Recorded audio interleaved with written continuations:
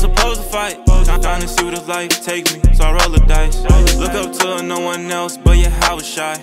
I got real power, Hebrew Israelite. Of all nations and kindreds and people and tongues stood before the throne.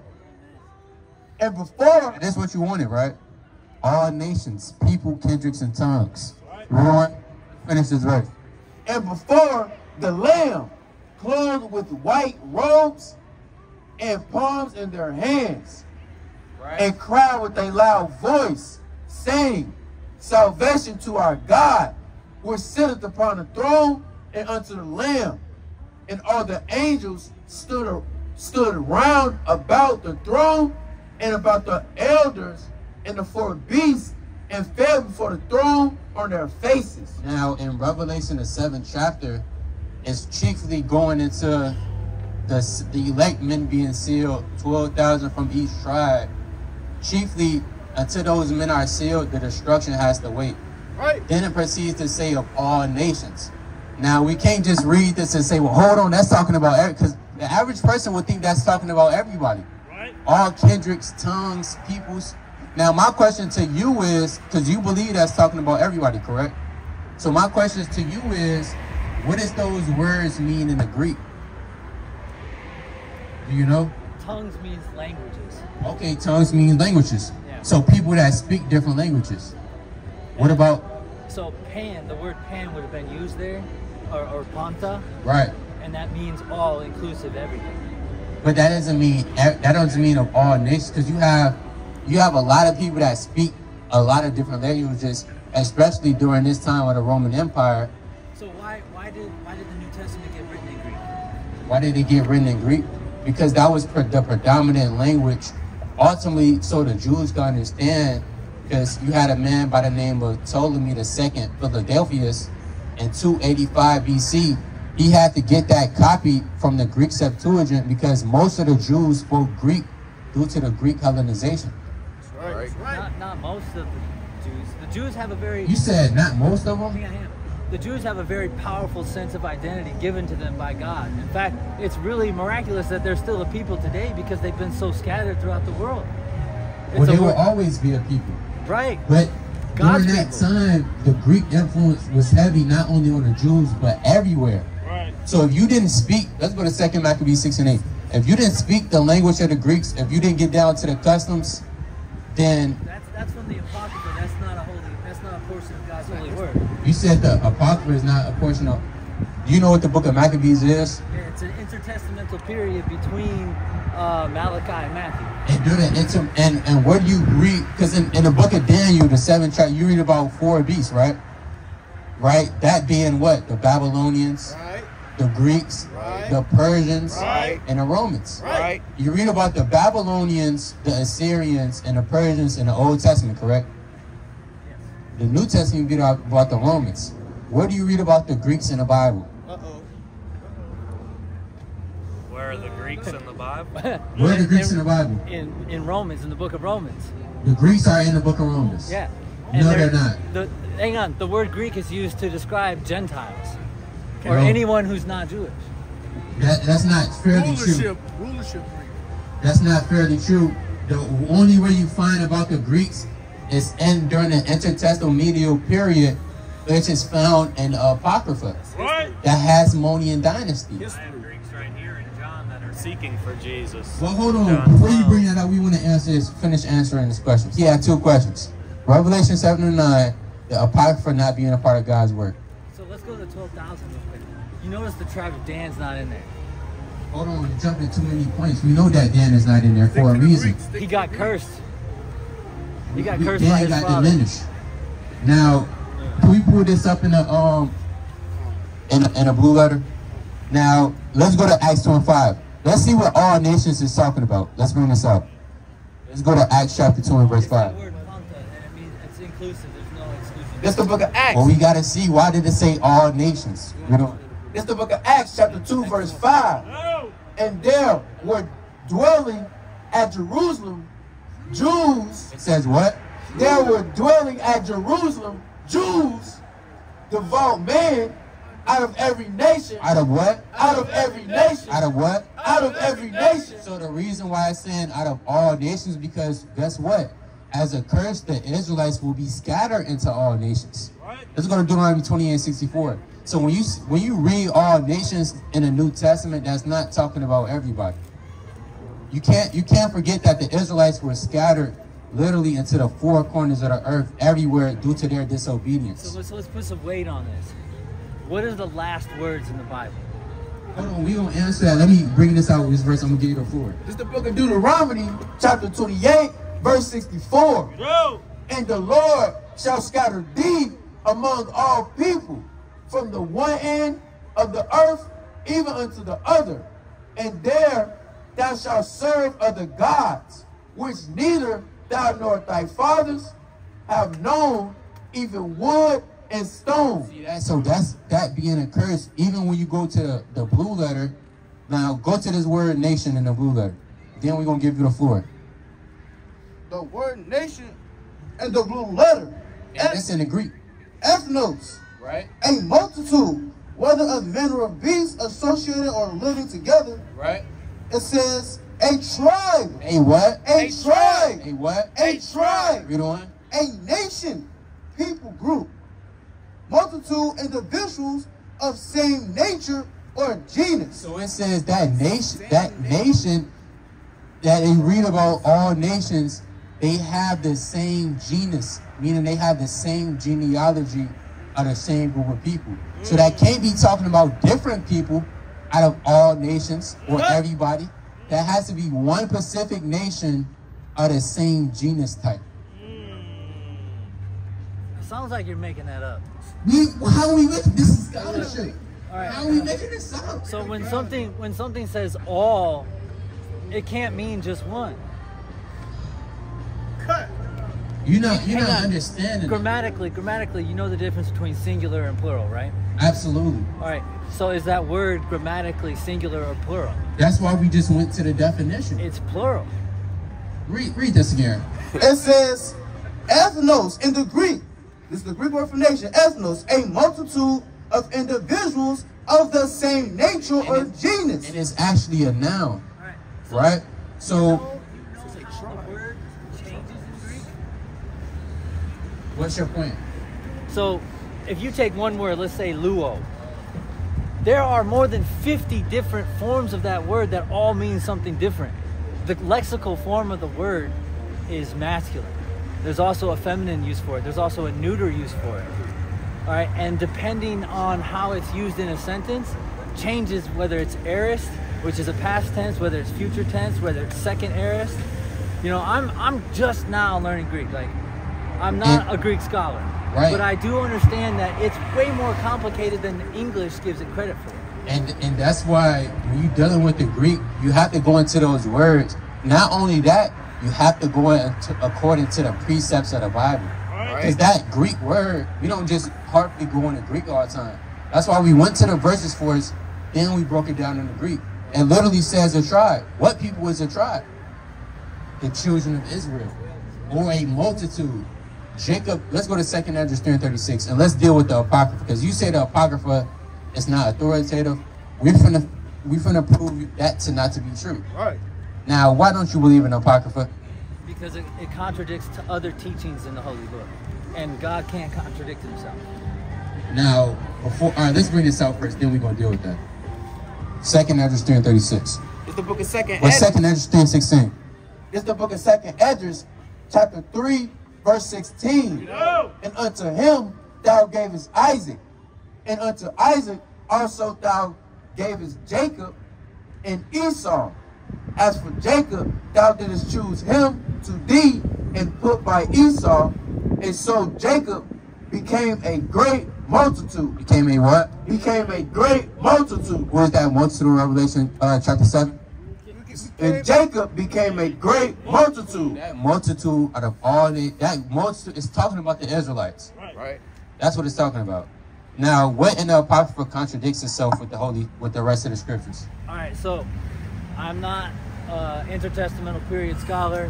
I haven't done a ton of research on this. I've only been through one class called Bible Introduction, and I trust the professors that I study under because they do have doctorates in these studies, specifically like New Testament theology or intertestamental theology.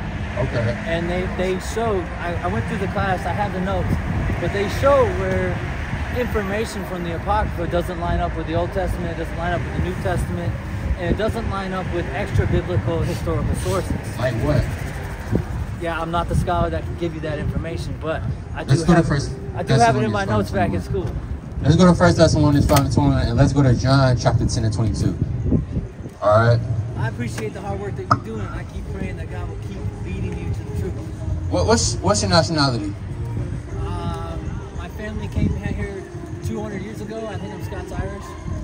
Well, I don't know what God you worship, but the God of Israel is not hearing your prayers. Right. I pray to my Father Yahweh.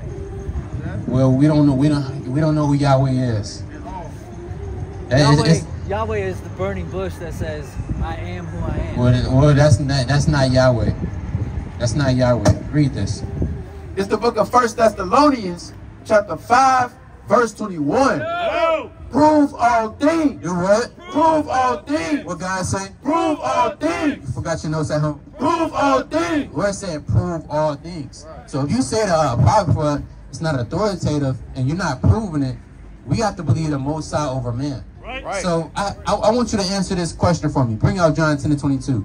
Seeing that the Apocrypha is not, and people don't know the Apocrypha is actually history. And it was actually a part of the Bible. When you go back to the Greek Septuagint, etc., it was already inserted in there. The only reason why you don't believe it's authoritative because the Protestant church told you that in the 1800s. Right. That's right. Now, let's bring this out and go to 1 Maccabees 4:56. It's the mighty book of John, chapter 10 and verse 22. Now, you believe in the New Testament, right? Amen. All right, let's read this. And it was in Jerusalem, the feast of dedication. The what? The feast of dedication. The what? The feast of dedication. Read on. And it was winter. Read on. And Yahushua walked in Is that the right? and Jesus walked in the temple. So Christ in the New Testament is keeping the feast of dedication. Right. Where can you read about the feast of dedication at? Old Testament. Teacher. Where in the Old Testament? Feast of the Old, probably in Leviticus. Are you sure? Deuteronomy or Leviticus. What about you? You know, Vincent? Couldn't tell you. Let's go to 1 Maccabees 4:56. This is the book of First Maccabees, chapter 4 and verse 26. 56. 56. And when they had rent in pieces the books of the law which they found. Maccabees 4:56. You and 2. Right? So the only place you can read about the Feast of Dedication is in the book of the Maccabees. Seeing that after the Greeks destroyed their altar, they dedicated it back to the Most High. Let's bring this up. It's the book of First Maccabees, chapter 4, verse 56. And so they kept the dedication of the altar. Yeah, what? And so they kept the dedication of the altar 8 days and offer burnt offerings with gladness and sacrifice the sacrifice of deliverance and praise. So that means Christ had to read the book of Maccabees, right? For him to know that. I mean, he's God, right? So it's the book of Maccabees authoritative. Hey, the book of Enoch, right? No, we not even Hey, want to switch. Jude quotes the book of Enoch. Does that No, make he the book of didn't quote Enoch the a book quote of thing? Enoch. Hey, look, we have Jesus. We have quotes from Satan in God's word. Does that make Satan authoritative? Let's go to the book. You don't know what that's going. Let's go to Jude 1:14. Does it make them Enoch never quoted the book of Enoch. Now, Jude did. Jude never quoted the book of Enoch. Are you sure? What did he quote in the book of Enoch? I have to read Jude again. Well, we're finna read it right now. He didn't. What Jude did was he quoted an account that happened to Enoch. For example, what did Luke do in the book of Hebrews? He quoted something that Enoch did that wasn't necessarily in the book of Enoch. Right. King Solomon did the same thing. God translated Enoch so that wickedness wouldn't alter his understanding. Right. Now, is that in the book of Enoch?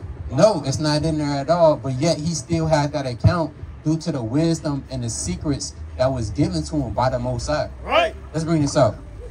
Would you want to come? Jude 1 and 14.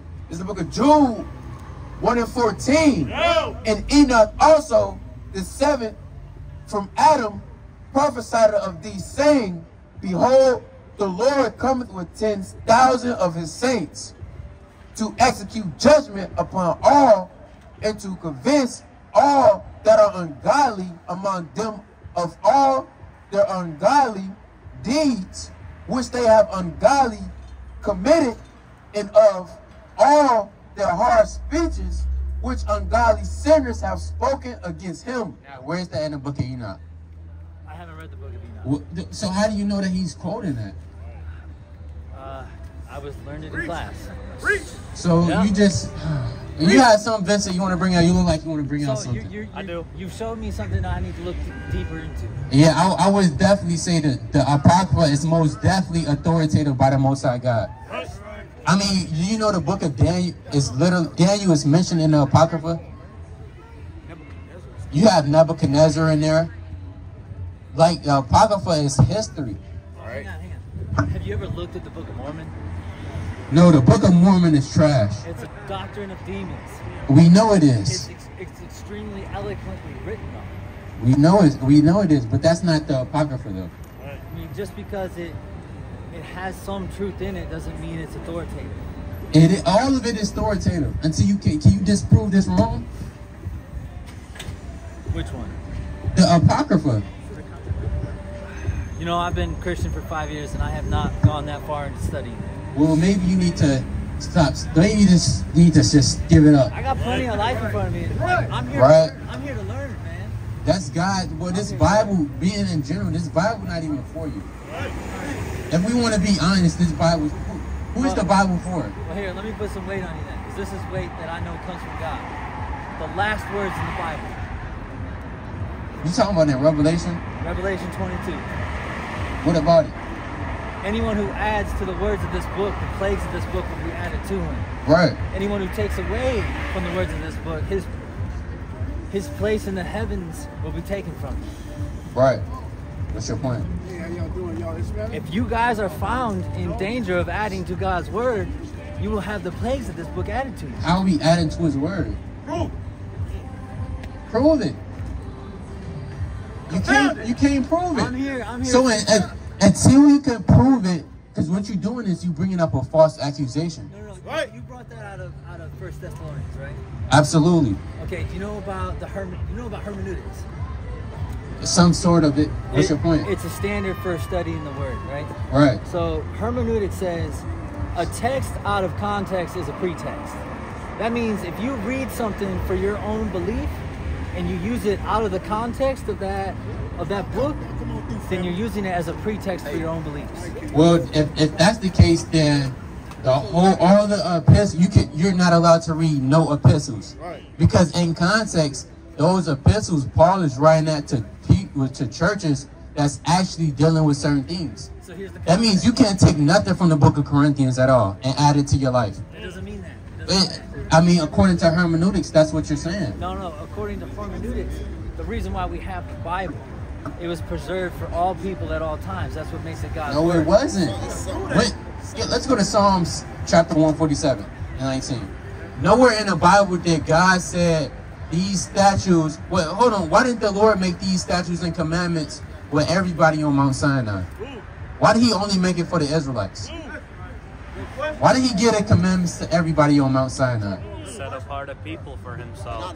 You said what? He set apart a people for himself. And what people was that? The Israelites. That's right. So Vincent, he right.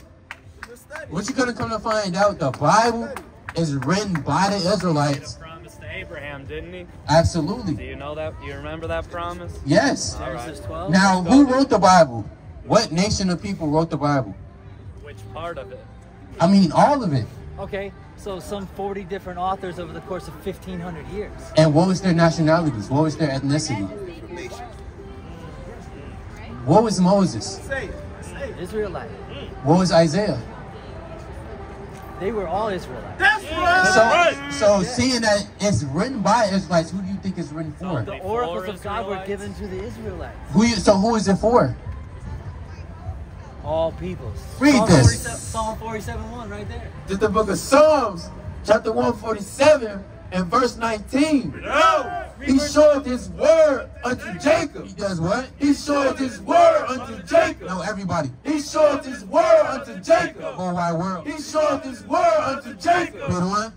His statutes, his judgments unto Israel. Unto who? Unto Israel. Unto everybody. Unto Israel. Read on. He had not dealt so with any nation. You have not what? He had not dealt so with any nation. Read that again. He had not dealt so with any nation. Now, why is God saying he's not dealing with no other nation but Israel? Why is that in the Bible? At that time, he most certainly wasn't. So you saying God at that time he was only did? So you saying God changed? God changed? God God's during revelation is progressive. No. So you saying what you saying is God changed at one point in time. He had the Israelites. Then it changed. Now he's dealing with everybody. saying at that point in time, God was only dealing with the Israelites, but his plan of salvation was always meant for the entire world. And Vincent, because you are OG, you've been up here multiple times. But at the time of you being up here, you never proved that. No. And when you did bring it out, it was always disproven with the word. I've tried to, haven't I? I've really tried to show you where it says it in this book. And I've got something that I'd like to get to if we're done with this conversation. All right, go ahead. You didn't. You want to say something? You still didn't break down. Okay, you still didn't break down. We can do Genesis Psalms 12, and then I already know where you're going. wanna- All nations shall the seed of Abraham be blessed. I already know where you're going, Okay. Vincent. And then can we go to Ephesians 2 then? Bring it up. Pull it up. To really dig at this? Hey, Okay. go to it. And I want to stay right here. I don't want to go flipping passage to passage trying to take this out of this context. Okay? Well, all I'm gonna say is you can bring that up, but we have to go through the Okay. precepts. I want you to do good hermeneutics with me. All right? All right. That's all I ask. Because anybody can twist the word. I just ask for consistency Anybody here. could do I'm that. All right, just, bring it up. I'm just going to read it. Therefore, remember that formerly you who are Gentiles by birth and called uncircumcised by those who call themselves the circumcision, which is done in the body by human hands, remember that at that time you were separate from Christ, excluded from citizenship in Israel, and foreigners to the covenants of the promise, without hope and without God in the world. But now in Christ Jesus, you who once were far away have been brought near by the blood of Christ. For he himself is our peace, who has made the two groups one, and has destroyed the barrier, the dividing wall of hostility, by setting aside in his flesh the law, with its commands and regulations. His purpose was to create in himself one new humanity of the two, thus making peace, and in the one body to reconcile both of them to God through the cross, by which he put to death their hostility. He came and preached peace to you who were far away, and peace to those who were near, for through him we both have access to the Father by one Spirit. Who is he writing to in the book of Ephesians? That's a good question. Let's go to it. The church in Ephesians Ephesus, chapter correct? 1 and verse 1. Bring it out. Paul. Absolutely, he wrote that to the church of Ephesus, but what group of people in the church of Ephesus? It pacifies. Now, it's a lot of people, realistically, during this time, a lot of people was dwelling in the city of Ephesus. It was a hotspot. A lot of people would go there, they would worship Diana of Ephesus, the idol, etc. But Paul pacifies in his letter who he's writing to. Ephesians 1 and verse number 7. Ephesians 1 and 1. Ephesians chapter 1 and verse 1. Paul, an apostle of Jesus Christ, by the will of God, to the saints. To the who? To the saints. To the who? To the saints. Read on. Which are at Ephesus, and to the faithful. So yes, Paul is writing this to the people in Ephesus. He's writing it to the saints in Ephesus. So if he's writing this to the saints in Ephesus, is this epistle for everybody else in Ephesus or only the saints? He's writing it to the church in Ephesus. Are you seriously going to try to tell? Who is the church? No, are you going to try to tell me that the people in Ephesus were not 99% Greek? Not everybody in Ephesus was Greek. 99% of people in Ephesus are Greek. 99% of people in Ephesus wasn't Greek. And we can confirm this by verse 11. Well, hold on. Who are the Gentiles Gentiles by birth. I Not promise the you, kingdom. I'm going to explain that Not verse. The northern kingdom, brother. I'm not saying this. Gentiles I'm by not saying birth. it Northern Kingdom. I'm not Well, saying then I Northern don't know how Kingdom. you get around this. I'm finna break it down. All But right, in let's order do to it. understand that, you have to understand who this. We went over this last time. Who are the All right. saints? They're the believers. They're the ones who have been set apart. What is the Bible going to say? What you're going to say? What you just said? Yeah, what made Abraham righteous? Hold on, you asked. We want to deal with his. We're going to deal with that. It's the same Friend, thing. don't go to some. Who are the saints? Deal with this text. Deal with this text, please. Let's go to Psalms chapter 50 This and is 5. exactly what I No, have. we brother. got to go through the precepts. What do All you right. mean? All right. he's Bring right. this out. Psalms chapter 50 and verse 5. Gather my saints together unto me. Do what? Gather my saints together unto me. Now, the Lord is saying, gather my saints together unto me. It's been to clarify who are the saints. Those that have made a covenant with me by sacrifice. What people made a covenant with God by sacrifice? So who are the saints? Friend, do you see? He can't get around do you it. see- He do can't you get see around the- it. Do you understand see that? Well, the Do first you covenant. see the Let's go back to the difference? first covenant. Do you see the difference? He don't understand. You're not getting it. Friends, we're talking about that old covenant, and now in the book of Ephesians, it's a new covenant. Let's go A to new the covenant has been brought in. Do you see that? new covenant has not been brought in yet. Can we? Let's go to Ephesians 2 and 11. Let's break it down what it's talking about. The book of Ephesians chapter 2 and verse number 11. Bring it out. Wherefore, remember that ye beginning in time past, Gentiles in the flesh. Now, Paul is telling Ephesians, you were Gentiles in time past. What is a Gentile, according to your understanding? A non-Jew. A non-Jew. So how can you be a non-Jew anymore? Now you are a Jew. By nature, you were a wild olive tree. But So God has grafted you into the natural olive tree. how are you you can't be grafted in of something that you're not born. Wait. Is a Jew a physical bloodline? God can't call you whatever He wants to call you. No, that's not the point what it's saying. Is a Jew a physical bloodline? Yeah, but So if it's a I would physical say- bloodline, look, I would say I'm Jewish by adoption. no, hold on, no. You can't see. That's the thing. That's Jewish. Romans. That's the book of Romans. What does the word ish mean? The suffix ish. What does that mean? Of a kind? I'm not sure. No, it means to pertain to or to be like. Of a kind. So if I say you're childish, are you a child?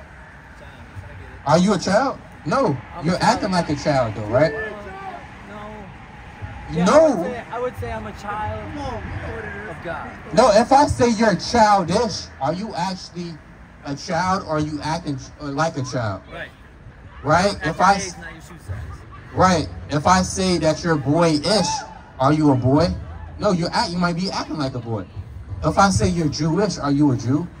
No, you're acting like one. Right. So just because you follow the customs and try to follow the so-called laws of the ancient Israelites, that does not make you physically an Israelite by blood and by flesh. Right. So it's impossible for you to Law be has a no power. Gentile in the flesh. Now you're not anymore. What that's saying is, Law has no power outside of Christ. you don't know what that's talking about. What that's saying is in Ephesians 2, those people at the church of Ephesus, they were Gentiles through their mind and through their works of worshiping other gods. They were acting like the Gentiles. You have something called the Israelite Gentile, which I don't believe y'all familiar with. But y'all need to go into history and study that because that's an actual thing. Even the scholars agree with that. So it's saying you used to be in time past a Gentile in the flesh. Read on. Who were called uncircumcision. Because you was called uncircumcised. Now is that literal? Is that spiritual? That's physical too. So how is that the Gentile is not physical, but the circumcision is physical? Because the circumcision in the new covenant is in the heart. It's not some practice. So it's not physical.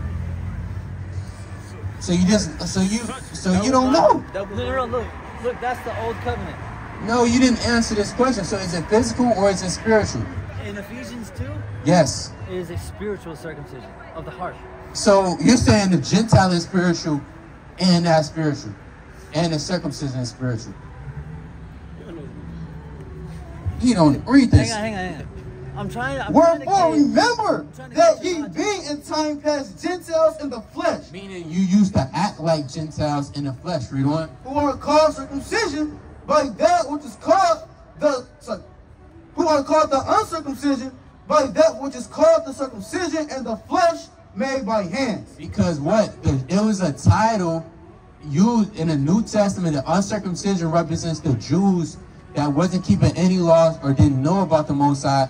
That's why the circumcision was a title for the Jews who knew they were Israelites, and they was keeping the commandments and knew their heritage. Right. That's why you hear in certain instances in the New Testament, Paul went to the circumcision. Paul went to the uncircumcision. Well, Paul went to the uncircumcision. Peter went to the circumcision. Those are different titles, especially if you look that up in the Greek. In those words, it gives you the definition of how it's used. Right.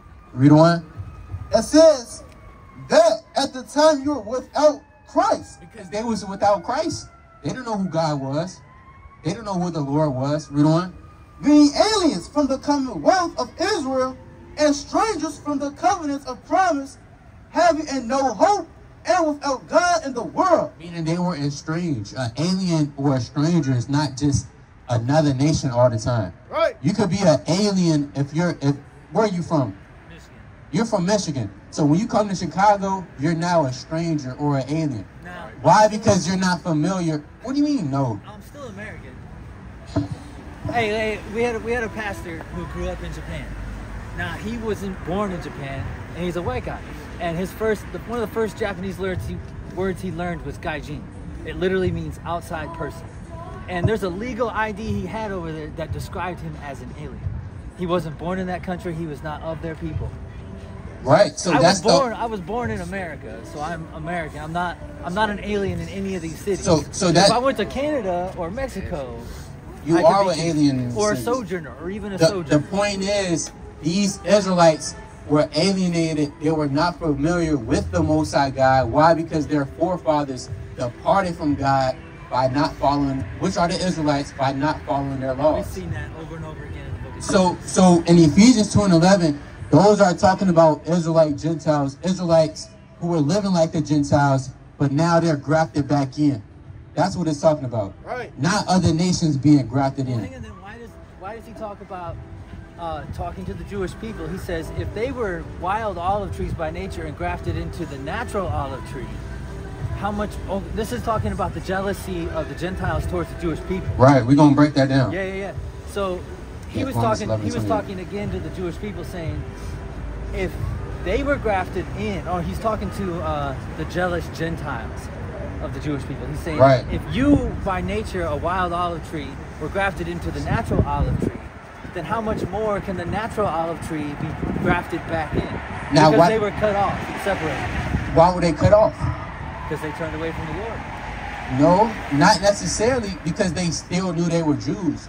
That is because those Jews that knew they were Jews didn't believe in Christ. That's why when Christ came onto the scene, the scribes and the Pharisees, yeah, they were Jewish by nature, but they rejected Christ. They didn't believe he was the Son of God. Pharisees were evil men.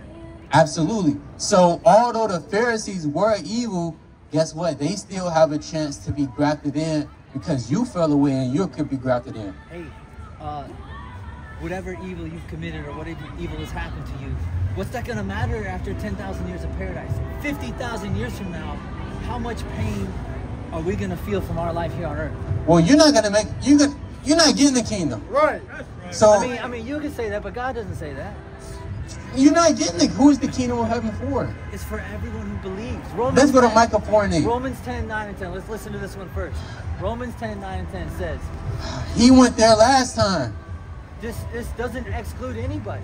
There's no exclusion in the context of the book of Romans. It's for all people. No, Like, it's literally written no, to no. people It's who aren't written. Jewish. No, it's written to the saints which are at Rome. Do you see the error that you're making that then makes every other interpretation of yours an error? Yeah. How is Because that an because error? you I went- just broke it down. Because you went to the book of Psalms where the Israelites were called saints, And now in that old covenant, you are correct. But in the new covenant, that has a totally new meaning. Who is the new covenant still for? Romans 10, 9, and The 10 new verse. covenant is for Israel, but it is also for all nations.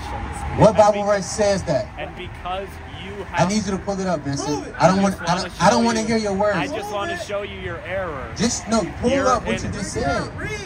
I want to hear the Bible. Can I explain myself? Go ahead. You are in error because you assume that saint only means Israelite, because you go back to one part in the Psalms that says it, and now every other interpretation of yours has to fit that agenda. Can I explain? You're unwilling to look past it because of your preconceptions and your commitment to this belief. No, can I explain? You're unwilling to see it. Can I explain? And I'm asking you to look at it one time. Can I explain? Yes. The word saint doesn't mean Israelite. The word saint actually means consecrated or holy ones. Amen. The holy ones are who? The Israelites. Yes. Because in the law it tells them that they have to be holy. So when you go through the precepts, not just Psalms 50 and 5, Psalms 148 and 1, Wisdom of Solomon 18 and 1. You're proving my point. These different. Well, that's why you don't understand the Bible, because you don't go precept upon precept.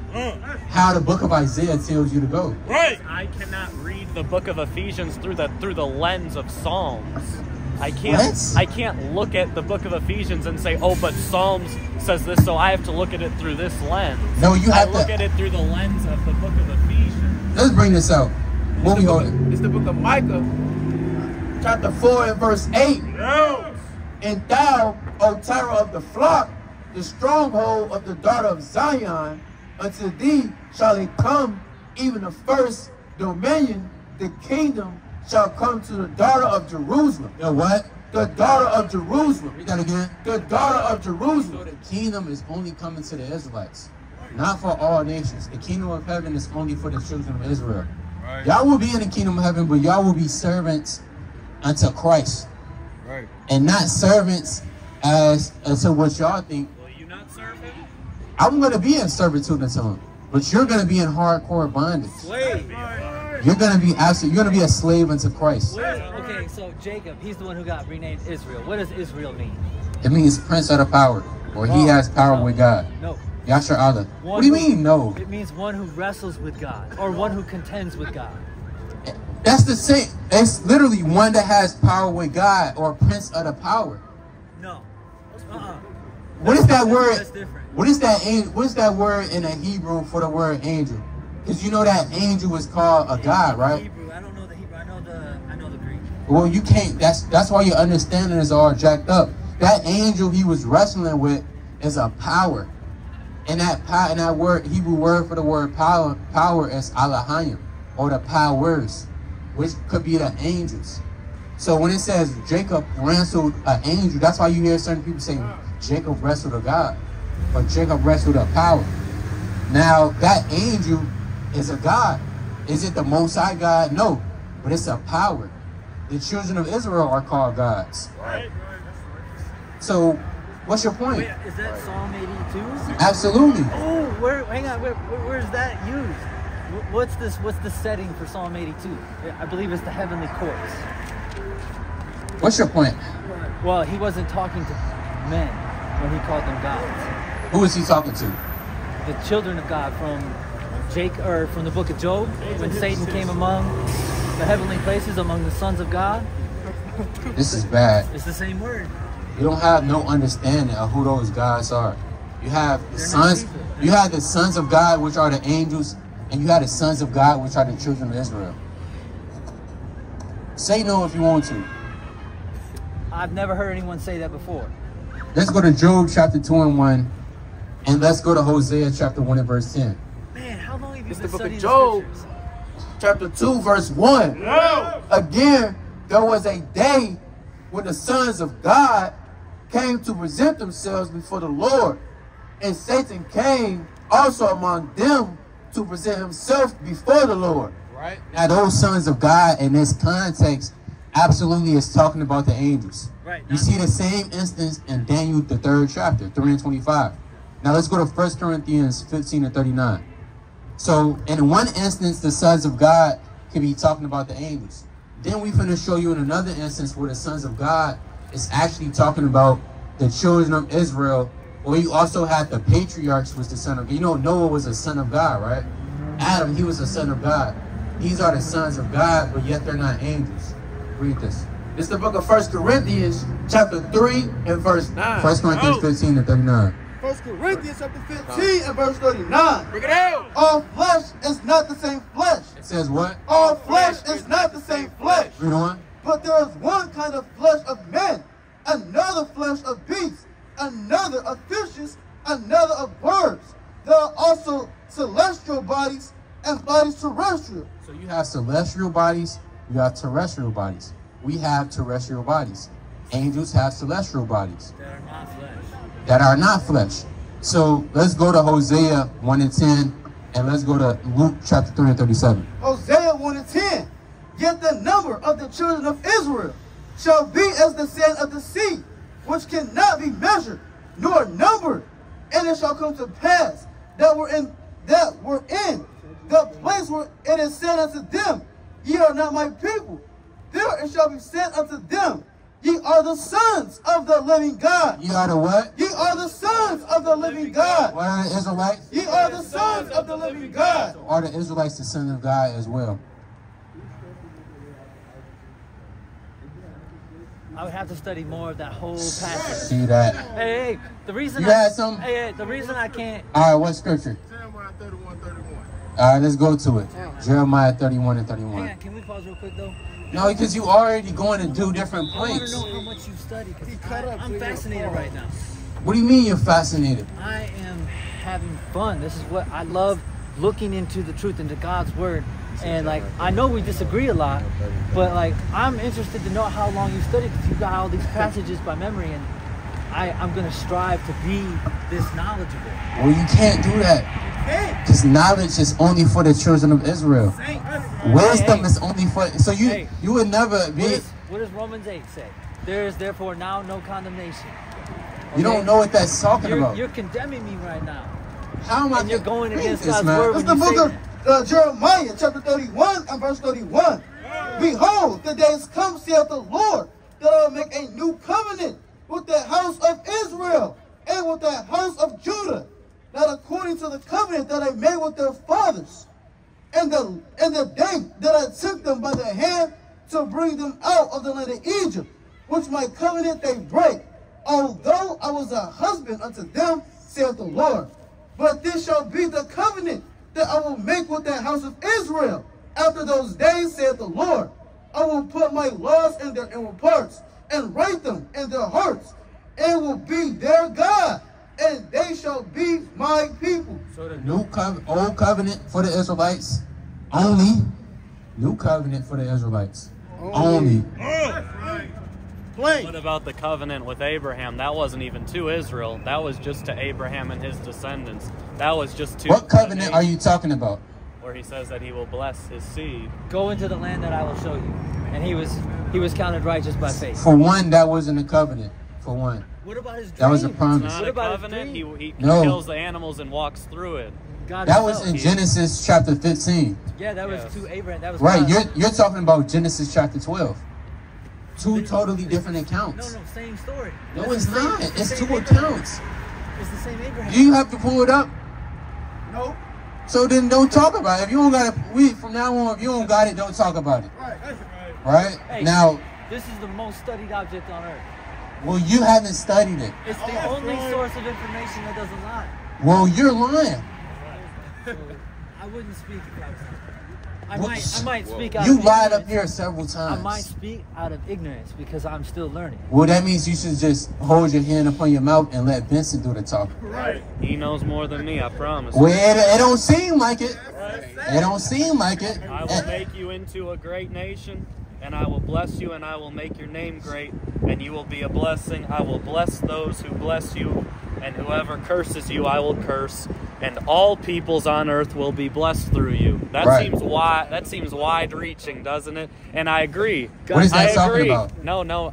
Let me finish. I right, go ahead. agree that those covenants were given to the Israel people, because those were God's chosen people. But the promise to Abraham is much wider reaching than that. For a time it was for the Israelites, and he didn't send a prophet to the Canaanites. He didn't send a prophet to the Hittites. He had a chosen people out of the goodness of his love. But the plan all along was to bless all the nations of the earth. And that is what the Messiah did. You know Genesis 3. He said that one was going to crush the serpent on the head for all people, for all of Adam and Eve's people. It don't say for all people in Genesis chapter 3. I know it doesn't, but so can you look at that for me? Eve is called the mother of all that are living. Hold on, can I finish? Y'all bringing up good points, but we have to do one thing at a time. Okay. Let me break down that, and I got something for you. I got something for you after you just said that. Let's go to Genesis chapter 12, verse 3. So you have to know what that's talking about. You just read over verses 1, 2, 3, automatically skipped the 4.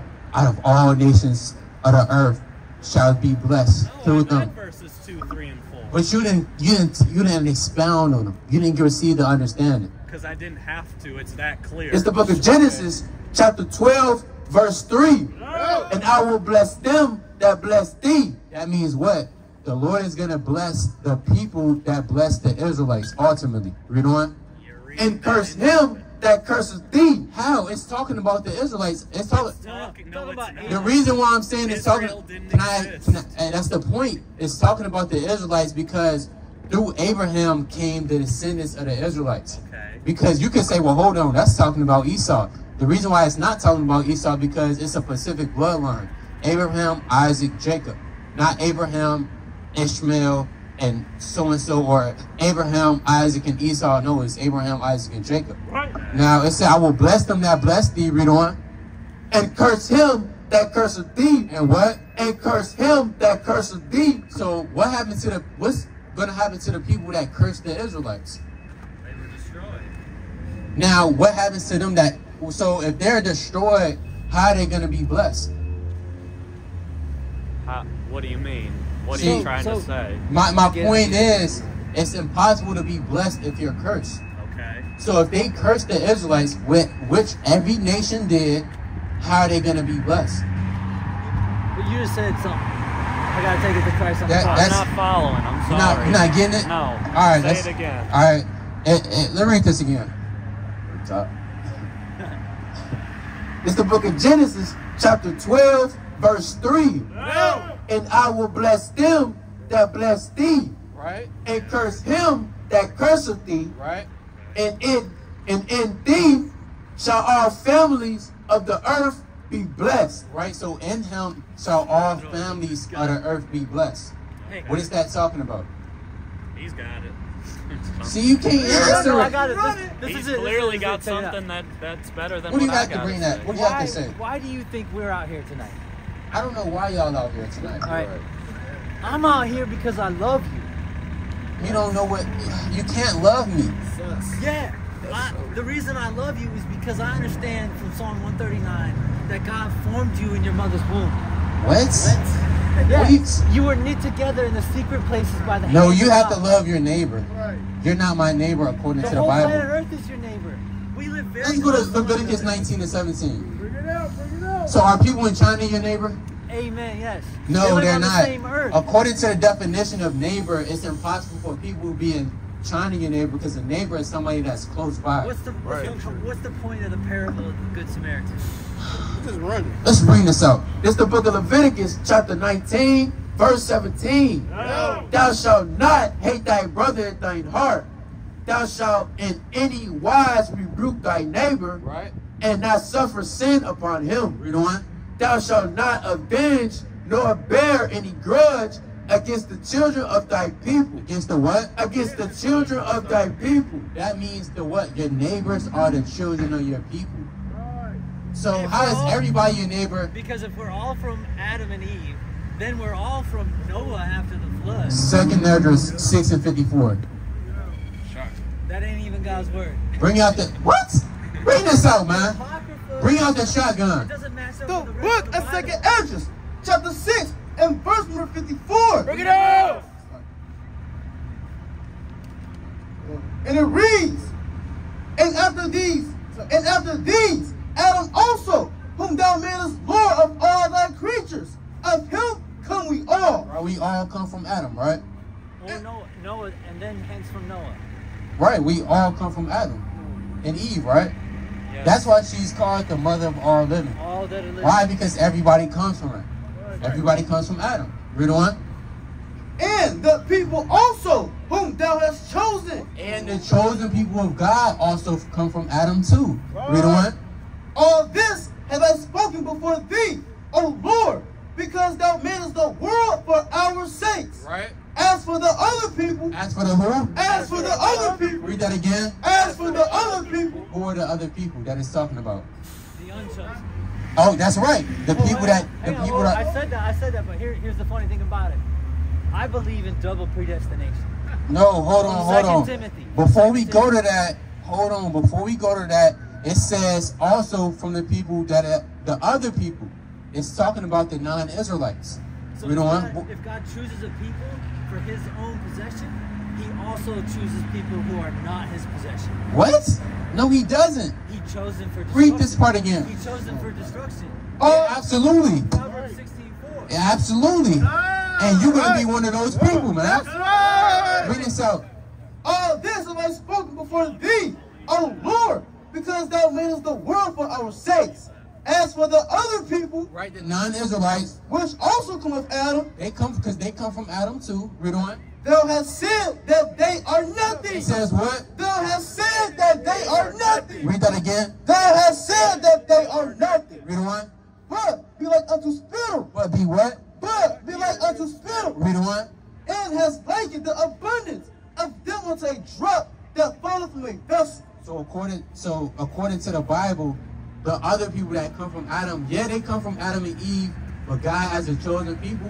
The rest of the people, they like spit or one drop that falls from a bucket. So what is the proof from God's word that you are a chosen people from him? Like what from the new covenant, the New Testament, under Christ Jesus, what is it that proves you're his child? You said from the New Testament? The New Testament. Well, we have to go to the Old Testament. The So reason it's why, the same because God, it's the same God. it's the same God. So his revelation is progressive.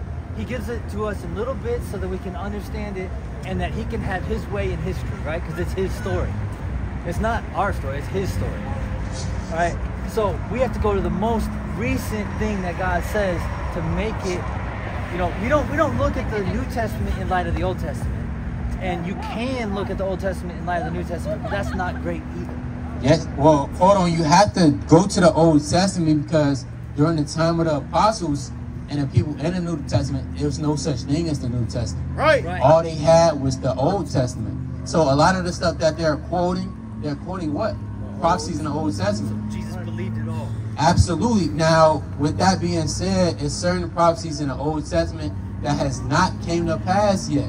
So that's why we have to go to the Old Testament. It shows that these people on this sign right here are indeed the biblical Israelites, which is the question that you're asking, right? How do we know? That's the best question you could have asked in your whole life. Go to verse Deuteronomy 28:68. There's two answers. We finna show you what. This is the book of Deuteronomy, chapter 28, verse 68. Now, do you know what Deuteronomy, the 28th chapter, is going into? Blessing and curses. To for who? Obedience and disobedience. To who?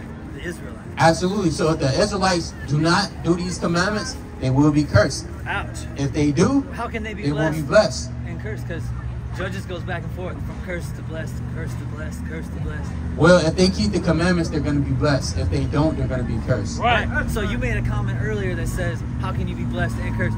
Through obedience or disobedience. No, that was right. That's talking about the Israelites in this context. So if you keep the commandments, you're blessed. The moment you stop, immediately you're going to be cursed. What's the new commandment? To love one another as I have loved you. And the All Israelites didn't keep that. So therefore they cursed. That's how we know we Israel. Bring this out. It's the book of Deuteronomy, chapter 28, verse 68. And the Lord shall bring thee into Egypt again. Now, did the Israelites ever go back into Egypt after they came out of Egypt? Jesus did. I'm talking about the Israelites as a nation. Did they ever no, go they back? did not. No, they didn't. They When went they to were the promised liberated, land. they were liberated. Absolutely. They went through the wilderness into the land of Canaan. Read on. And even Egypt was a sanctuary for them. When And the Lord shall bring thee into Egypt again with ships. With what? With ships. With what? With ships. What nation of people went to slavery on ships? I'm sorry to hear that, brother. No, I'm saying, I'm asking you, what race of people went to slavery on ships? All races of people. All races went to Every race of people have been slaves throughout history. on ships. Yeah, When? When has other races been on slavery on ships? it has always been that way. When? Since the flood. Okay, I don't know when slavery started after the flood. Neither do you. You don't know when slavery started after the flood. I'm talking about slavery on cargo slave ships. I mean, I know what you're talking about. When did the white race get put on ships, brought to another land, get taken off those ships, and put chains on them? When Rome was in power. No. Across the Mediterranean Sea, No. that happened a lot. No. We've done conclusive research. No other race but the blacks, Hispanics, and Native Americans, which are the only race to go on slavery on slave ships. This is how we know we are the Israelites indeed. And you would be y'all are Edomites. So y'all not Israelites, but y'all have a biblical nationality as well. Why does Paul take no pleasure in that in Philippians 3? Vincent, all of these points you bringing out from Well, I'm just 2 wondering. months ago. You bring out the same yes, points and we you- already and tackled. you never gave a sufficient answer to Yes, any of we them. broke it down through the Spirit. No, brother. No. Paul said in Romans 11:1, I am an Israelite from the seed of Abraham from the tribe of Benjamin. He absolutely is, but he also says he counts that all for loss for the sake of we're not knowing dealing with Christ. these same points anymore. We already tackled them. Do you have anything new? Brother, because I want you to see them and hear them, and I'm gonna come back every time. And we're you're gonna be talk disproven. about- And you're gonna be we're talk disproven about with the same word of God thing. every single time, Vincent. And every time I will pray that it shines into your And soul. God is not hearing your prayers, Vincent. Yes, he is. Hang on. He's not hearing your prayers, Let me Vincent. answer a philosophical question. What question do you have? What is the most arrogant thing a man can do? We're not answering questions. If it's not biblical questions, we're not answering them. God is the answer to this question. What's your point? The most arrogant thing a man can do is to believe that he knows better than God. What's your point? That's what you guys are claiming right now. How are we saying we know more than God? Because you say that I'm condemned. God You says are that condemned. Romans 8 doesn't say that. Who is the Romans written to? Not Jewish people. Let's go to the book of Romans 1:7. Certainly not Jewish. And let's go to Psalms It wasn't chapter written- 148 and verse 1. It was Y'all written- wasting, you had a point. Y'all wasting y'all time up here. I'm not wasting Y'all gonna keep losing. You're gonna keep getting cut up with the word until you give up the ghost one day. Right. The book of Romans, chapter 8 and verse 7. To all that be in Rome. So what? To all that be in Rome. Read that again. To all that be in Rome. Read on. Beloved of God. Called to be saints. Called to be who? Called to be saints. Who is this epistle written to? Called to be saints. Who are the saints? pointed out this Again. error already. No, brother. what's his name? What's his name? Edward. Edward. Who are the saints? Because he doesn't know. Who are the The saints? holy ones. Who are the holy ones? The ones that God calls out of darkness and places in his marvelous light. According to what scripture? Man. Read this. Called to be saints. Grace and peace from God our Father and from the Lord Yahweh. See, you gotta look it up. Read this. We know who it is. You don't gotta go to Google for the answer. We're gonna go into the Bible for the answer. Bring this up. It's the book of Psalms, chapter 148, verse 1. Praise ye the Lord. Praise ye the Lord from the heavens. Praise him in the heights. Jump down to verse 14. Verse 14. He also exalted the horn of his people. The praise of all his saints. The what? The praise of all his saints. Read one.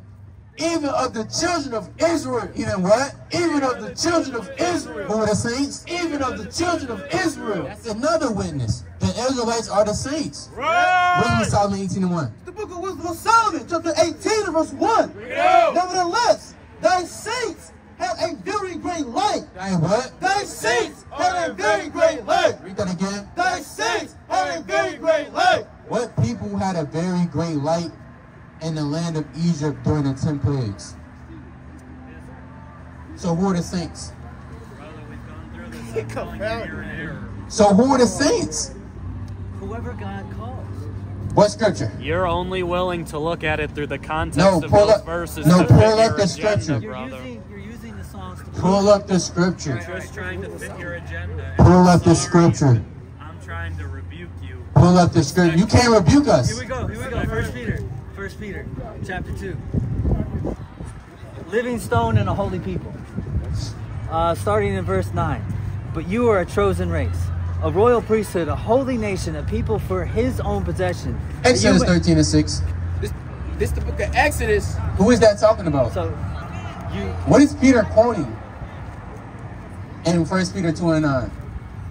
to those who are elect exiles in the desperation in Pontus and Galatia and Cappadocia. Who are the elect? Bring this out. Let's see what Peter is quoting. This is a shame. And what Bible Institute? Y'all go to the Moody still? Yeah. Why are you still at the Moody, Vincent? Why am I still there? Why do you still go to the Moody You know Institution? we're all at different stages in life. Not Read everyone this. is on the same plane. Bring this up. It's the book of Exodus, chapter 10, verse 23. No. They saw not what. Exodus 13:6. Exodus 13:6. It's the book of Exodus, chapter 13:6. 7 days thou shalt eat unleavened bread, and in the 7th day shall be a feast to the Lord. Exodus 19:6. It's the book of Exodus, chapter 19 and verse 6. And ye shall be unto me a kingdom of priests and an holy nation. These are the words which thou shalt speak unto the children of Israel. So what Peter is quoting Exodus 19:6, which was talking to the Israelites that they are a holy nation, a kingdom of kings and priests. So everything that you quote, it goes back to the Israelites. But you don't understand that because you're a know you heathen. don't. Jesus. You're a heathen. That's right. Don't talk about Christ while you up here. All right, so Paul, in talking about Jesus, said to his Jewish brethren, You can't think. You don't have to just give it up. I'm trying to figure out what's most important right now. And the most important thing that God came to prove is love. What is love? Love is to care about someone more than you care about yourself. Is that in the Bible?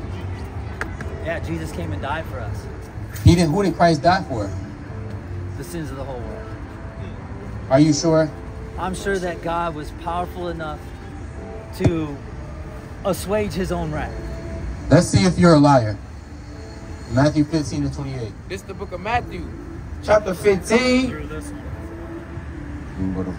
Matthew You say I 15:24. make the This the, same points. this the book You of make Matthew, the same chapter points. 15 and verse 24. Bringing up the same points. Brother, and I've disproven this one. But he answered and said, I am not sent. I am what? I am not sent. What did Christ say? I am not sent. Read that again. I am not sent. Read on.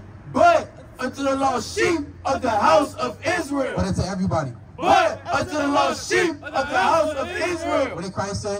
But unto the lost sheep of the house of Israel. Who was Christ sent to? He was sent to his people and they No, I'm talking to Edward. Yeah. Who did Christ come for? That's right. He was sent to his own people and they rejected him. And they rejected Did him. everybody reject him? No, they didn't. So How many Can I show- accepted him though? Can I show you you Greeks? had Jews that believed on him. Matthew 5 though, right? You had Matthew 5, 6, and Nicodemus. 7. Nicodemus was a Jew, but he believed on Christ. Can I show you We something? can hope that he Wait, did, before but we don't go to know. that, he's trying to escape this. No. Who did Christ come for? According to that scripture we just read. If you think Can you from answer that, the question? If you think from that scripture it was only You have the to- Israelites. You have to answer. What did he say? What did he say? Jesus Christ. What did Christ? It's not my words. This is red letter. What did Christ say? Came to testify to his own people about his own coming. Let's see They if rejected testify is in this verse. It's the book of Matthew, chapter 15, verse 24. But he answered and said, I am not sent, but unto the lost sheep of the house of Israel. Who's he talking to right there? He's talking to the woman of Canaan. And what happened? Let's start at verse. He fed her. And He fed her? And blessed her. He blessed her? Right there at the Read. table. Let's start at verse number 21. Verse 21.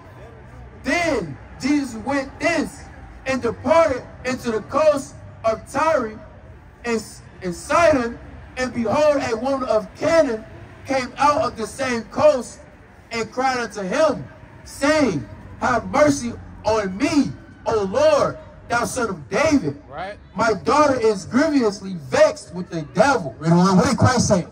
But he answered her not a word. But he what? But he answered her not a word. Why didn't Christ answer this woman? He did. No, hold on. He did. Why did Christ did not just answer this woman a word? Because you're not reading the whole passage. He's not reading the whole Bible. We're gonna read that next passage. Read it then. The question is, before we get to that, why did Christ ignore this woman the first time? To prove a point to the Jewish people he was sitting with. No. He was sitting with his disciples. What do you mean? The Jewish people, right? You just making up stuff out of your own belly. His disciples were Read on. Jewish. So Christ ignored this woman. And his disciples came and besought him, saying, send her away. Why did the disciples say send her away? Because they were racist. She's a Canaanite woman. They hated her. Hey, that's the most honest statement somebody could say. Absolutely, they were racist, man. Because the apostles knew that Christ was only for the Israelites. Now read the whole passage. Read They're not on. done. They're not done yet. For she cried away. So he said, Peter, hold on. You can't get away with that one. So you calling Peter the apostle a racist? That's crazy. You call him a racist? The 144,000? Wow. So Christ will roll with racists. Hang on. Can't make this up. Look at this. Read on. Race isn't real. Ethnicity and culture We is. saw him saying, send her away, for she cried after us. But he answered and said, I am not sent, but unto the lost sheep of the house of Israel. Now, if Christ is so this wonderful Son of God, why would the Son of God say something like that to a woman? He ignored her the first time. The disciples said, send this woman away. Then he told the woman, hey, I'm not sent to you. I'm only sent to the lost sheep of the house of Israel. So why won't you read the whole passage? We just read it. No, you're not. You're halfway through it. Read on. Verse 25. Then came she and worshipped him, saying, Lord, help me. But he answered and said, it is not meant to take the children's bread and cast it to dogs. And what? And cast it to dogs. So You ain't did done Christ, yet. hold on. Before we keep going on, on, two more. did Jesus Christ just call this woman a dog? Yeah. And you agree with that? Listen. Say no if you want to. Listen. Keep going. There's two more verses. Did Christ call this woman a dog? Two more verses. Can you answer the question, then we're going to move on. Did Christ call this woman a dog? The Lord God can call anybody anything he wants. But according to you, Christ loves everybody. He does. So So hold on. So Christ is going to call a woman that he loves a dog? Yeah, listen. Read the rest. Read the We're rest. done here. No. Finish the passage. Just go home, Don't be Edward. a coward. Finish the passage. Edward, just go home. Finish the passage. Edward, you're not making sense. No, you were the... Okay, You're embarrassing yourself. All right. Because you're gonna Read edit on. this video. You're gonna edit this video to make yourself look good. We're not editing nothing. It's raw. Bro, It's raw. It's uncut. finish Read on. the passage. Verse 27. And she said, truth, Lord, yet the dogs eat of the crumbs which fall from their master's table. Then Jesus answered and said unto her, O woman, great is thy faith. Be it unto thee even as thou wilt. And what was her request? And her daughter was healed. Was she healed? What was wrong with her? What do you mean what was wrong with her? It says a woman of Canaan. So this woman, she was a heathen. When you go into it, she was a Syrophoenician, a Canaanite, but it doesn't give the nationality of her daughter. So her daughter could have been a what? An Israelite. Right. Seeing by the man she would have dealt Hey, with. if her mom is a Canaanite, what does that make her? A Canaanite. All right. Because we don't know who her father was or Right. her husband. Right. So we don't know. Yeah. Until her father's made manifest, we can't say that this is a heathen But woman. did not Jesus bless her right there? And Jesus answered her, "Oh woman, He blessed great the is your daughter. faith." But He blessed her daughter first and foremost. He sent her away. He called her a dog. He wasn't dealing with her. Not only that, he told her, "I am not sent but to lost sheep of Israel." She was cleaving to him, begging him like a servant, and guess what? Like a slave. And Christ said, "Be it far from thee, woman." Guess what? You have your quest done. How is she gonna get salvation? How is that saying she's gonna be saved in that passage? Right. It doesn't. Be it done to you as you desire. It doesn't. It doesn't. Nowhere in this passage does it talk about her being saved. Be it done to you for as you desire. Is she being saved? Jesus answered all of her desires right there. What? You adding to the word. Wait, no. What do you got, Vincent? These are Jesus' Surely own you're words. better than this man, because he don't have no understanding. Friend, you don't. But I do have something. Vincent, come on. You said Matthew Hey, Vinny, 15, Bobby, I was go. only sent to the house of the tribe of Israel. Friend, I agree. He did only go to them. He didn't travel into some towns. He went to his people. Christ didn't travel into some towns. He didn't go to every town. Did Christ go to Capernaum? Yes. Is that a different town? I'm saying he didn't go to all towns. He went to specific people. Well, nobody He went to all towns. I haven't even begun my argument. I No, thought we starting would off- agree on that. You starting off bad and correct. Well, you agree he didn't go to everywhere, did he? Did Paul go everywhere? No. So what's your point? I'm getting to it. I Go just ahead. thought we could get Go ahead, I go just ahead. thought we could agree on something before we dispute. All right, go ahead. He was sent to those tribes of the house of Israel. He wasn't going to the Gentiles, but the Gentiles started coming to him. And what do we know in John 6? All that the Father draws to me, I will give life. When did It is the- Gentiles ever come to Christ for salvation? I'm showing you. Go ahead. Now there were some Greeks among those who went up to worship at the festival. They came to Philip who were... What book? John 12. You said to Christ. You in John 12 and what? 20. Okay, go ahead. Now there were some Greeks among those who went up to worship at the festival. They came to Philip, who was from Bethsaida in Galilee, with the request, "Sir," they said, "we would like to see Jesus." Philip went to tell Andrew. Andrew and Philip in turn told Jesus. Jesus replied, "The hour has come for the Son of Man to be glorified. Very truly I tell you, unless a kernel of wheat falls to the ground and dies, it remains only a single seed. But if it dies, it produces many seeds.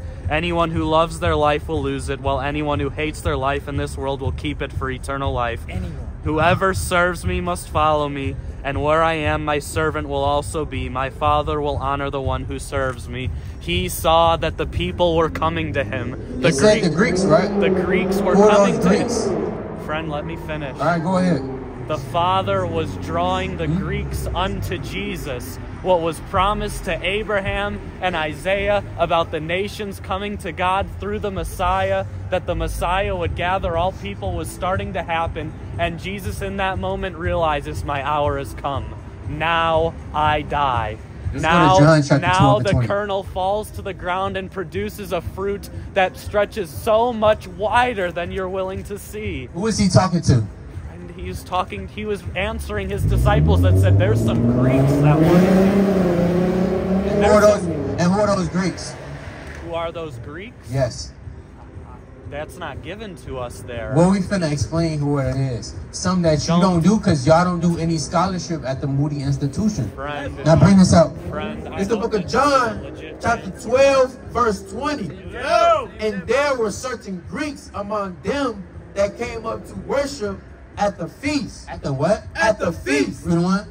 The same came therefore to Philip, which was of Bethsaida of Galilee, and desired him, saying, Sir, we will see Jesus. Right. Philip cometh and telleth Andrew, and again Andrew and Philip tell Jesus. And Jesus answered them, saying, the hour is come that the Son of Man shall be glorified. Now let's see who those Greeks are. Let's go to the Greek word for those Greeks. And let's go to Acts chapter 6. No. Do you No, see that they're let me being finish. drawn to him, Let me as finish. Jesus said in John 6? Can I finish? I'll let you finish. I'll let you Do finish. you see it? Vincent, I'll let you finish. Now, something that you don't do, Vincent, is scholarship. Because in certain contexts in the New Testament, you have different words for Greeks. In certain contexts, for the word Greek, it could be a Greek-speaking Jew. We finna explain that. This is Greek, a Hellen, or A what? a Greek, a Hellen, or inhabitant of Hellas. By extension, a Greek-speaking person. A what? A Greek-speaking person. What are those Greeks in John 12? A Greek-speaking person. No, literal Greeks. A Greek-speaking person. So a Greek could be classified as a Greek-speaking person. Just for example, that Canaanite woman that he just mentioned in Matthew 15, when you read in another account in Mark chapter 7, it says that she was a Macedonian.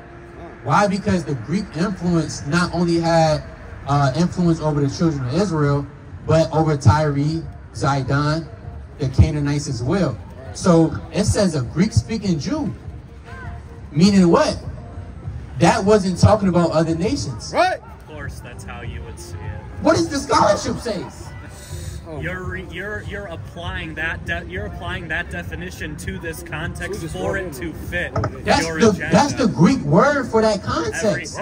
So every time the word Greek is used, it means that? Or Let's just, go to Acts 6 and 1. Or just when you desire for it to fit your agenda, the word Greek means that? No, now somebody with no understanding will go there and say, well, yeah, that is. That's why you have to furthermore prove that is talking, not just talking about all other nation person. You got a point?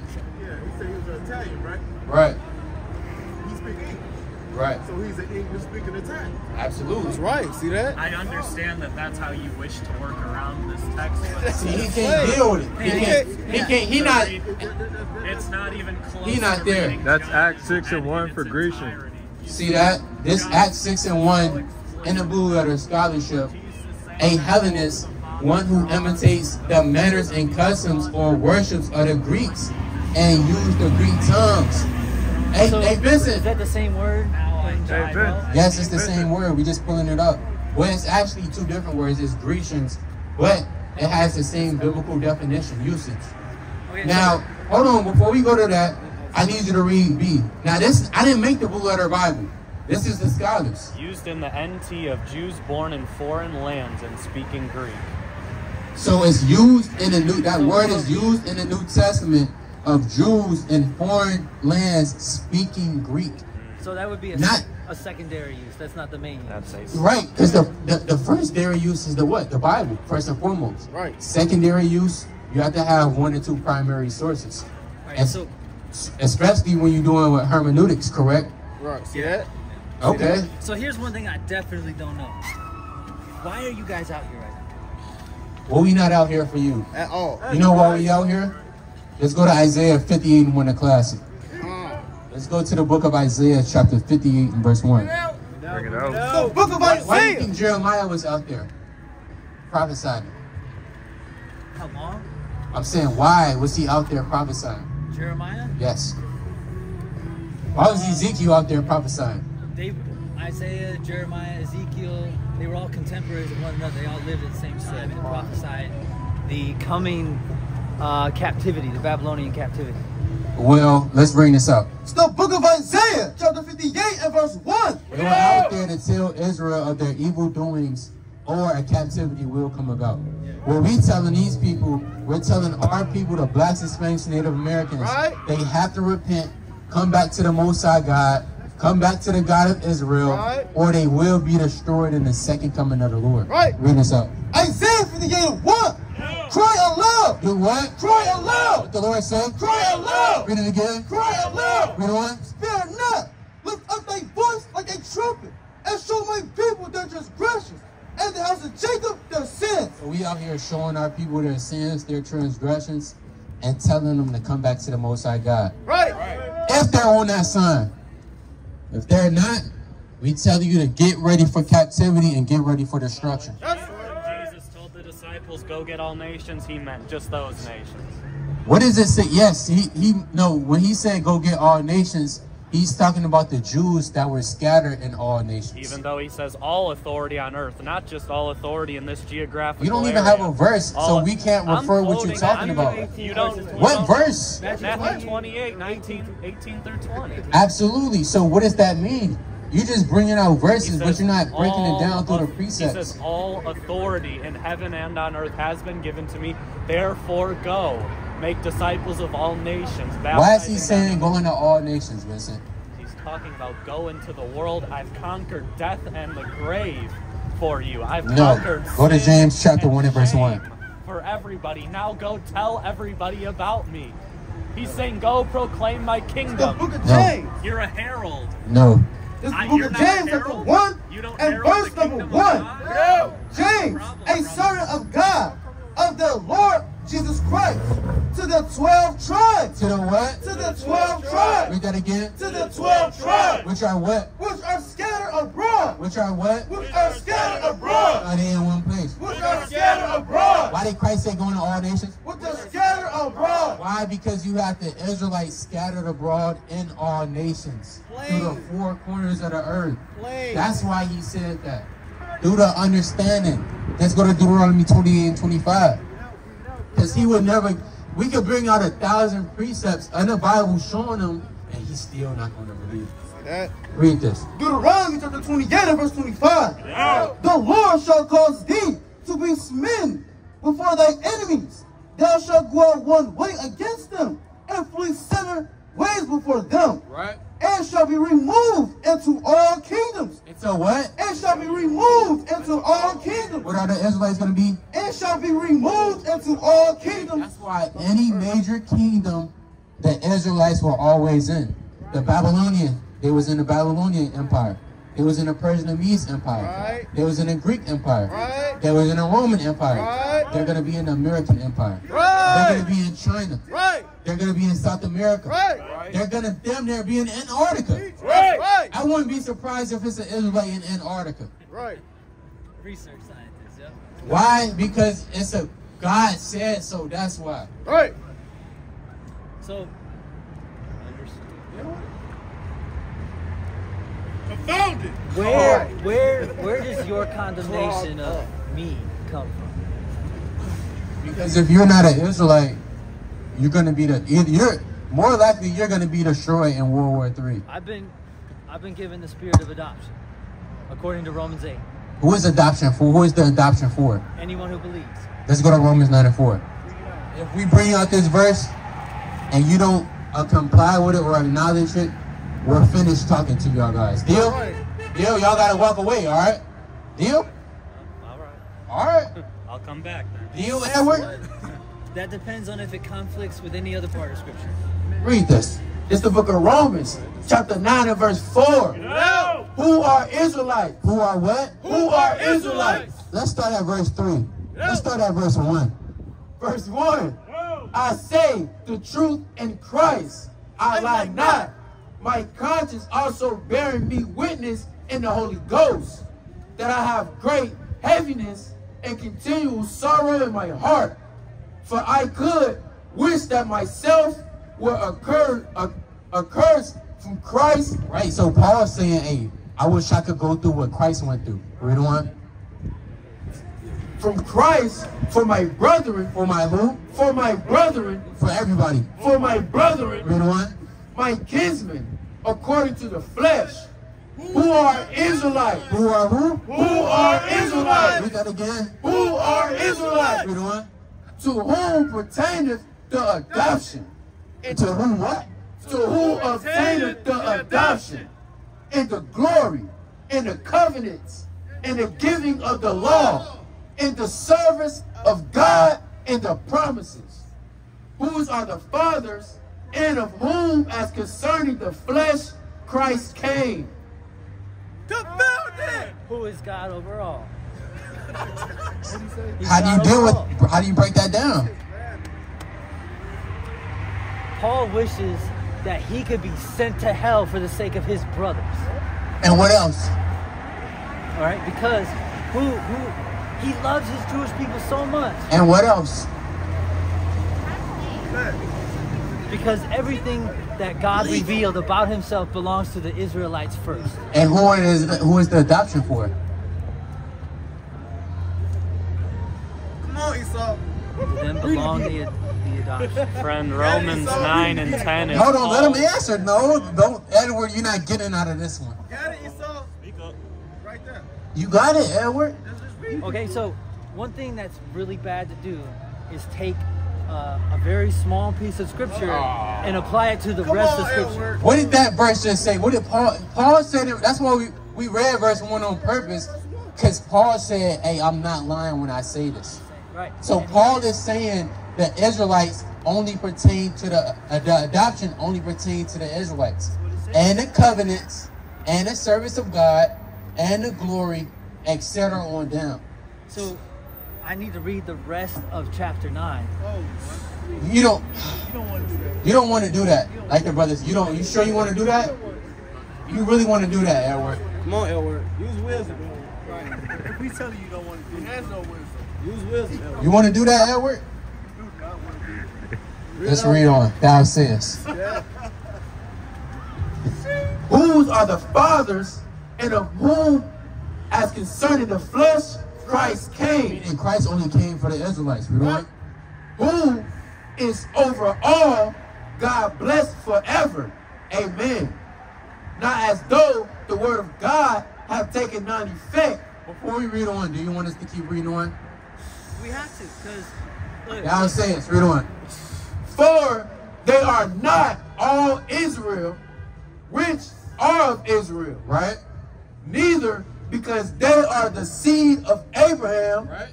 are they all children. Right? Because just because you come out of Abraham, that'll make you a child of God. amen. Read on. Why? Amen. Right. Read on. Amen. But in Isaac, But in who? but in Isaac, Read that again. but in What Isaac, the Lord said. but in Isaac Read on. shall thy seed be called. So you have to come from Abraham, Isaac, and then Jacob to be called a child of God. If you don't come from Abraham, Isaac, and Jacob, read on. That is, they which are the children of the flesh, You will be considered a child of the flesh. Read on. these are not the children of God. These are what? These are not the children of What God. did Paul say? These are not the children of God. How do you explain that, Edward? Break it down. So this is, verse 8 is what I'm saying. So is everybody a child of God? But it is not as though the word of God has failed. Who is not a child of God? Anyone who has not been chosen is not a child of God. We So, are all in his image. who What is did the this word- verse just Hey, no, say? we're gonna break it down. We're gonna break it down. No, hold on. Look, You 'cause I saying have- one thing, Vincent. Romans 9:7 on down is saying totally different. Romans 9 saying everyone's a children of God. No, it's saying if you don't descend from Abraham, Isaac, and Jacob, you are not a child of God. And yet Paul says in other places that you do not have to be in the flesh to be a child of Abraham. That those who are of the circumcision verse? of the We're heart gonna stay are in this passage. children We're gonna of stay in this Abraham. passage. What verse? Verse 8. You don't know. Stick Verse with 8. him. Chapter Brother. 9, verse 8. But it is not as though the word of God has failed. What is the word of God? Who is the word of God? What's your point? Christ is. Christ is the word of God. He has not failed. Right. Everything that he has accomplished is true. Right. So we have to look at everything that Jesus accomplished to understand this passage. We can't just say, So you're going to go to another book. no. I'm gonna stay right here. I'm gonna keep going. For not all who are descended from Israel belong to Israel. Right. That's flat out proving my point right there. It says not all people, because Israel was a rename. All right. It's a nationality of people that have been renamed by God. Yeah, Jacob got renamed. God gives everybody a new name.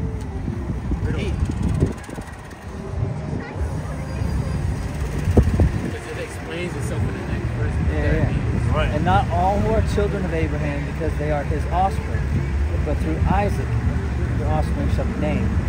So all who come through the child of promise. You guys know that Isaac was a forerunner, a pre-type of Christ, right? Right. Right. So was Adam. He was the first Adam. Jesus is the second Adam. So You can look into Christ here too. Those who are children of Jesus are children of the promise. Don't ever do that. He just see how he tried to do that?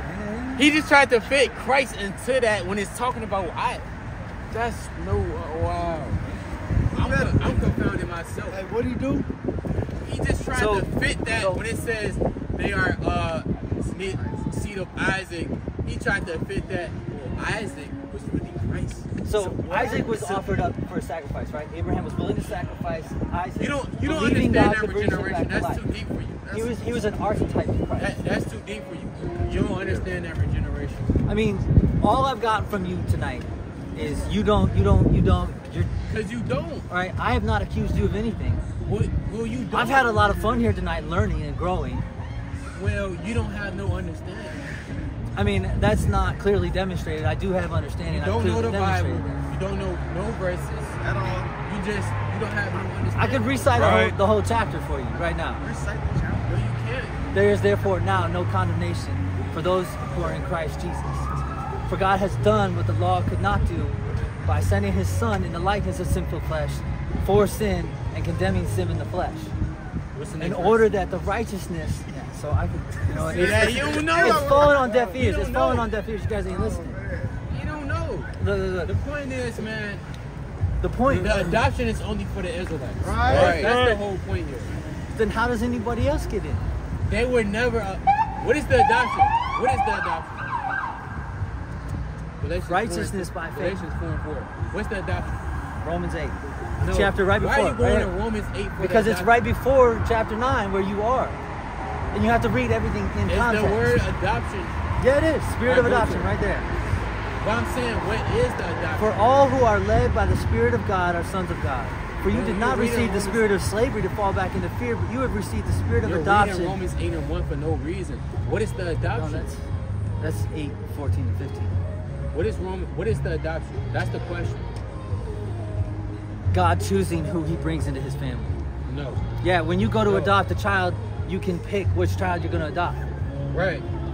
And you sign legal documents to make that adoption official. I'm going to explain what the adoption is. Adoption is the Lord casting away his sons and adopting them back as a father. Just like he sent Elijah the prophet, or also known as John the Baptist, before the second great coming of the Lord, is to what? So he can return the fathers back to the children back to the fathers. So that is a part of the adoption. Let's go to Galatians 4 and 4. It's going to explain that. Galatians. It's the book of Galatians, chapter 4 and verse 4. So the adoption is a group of people that were once children of God, which were not, but the God is adopting them back. That's what the adoption is, also known as the adoptions of sons. Let's bring this out.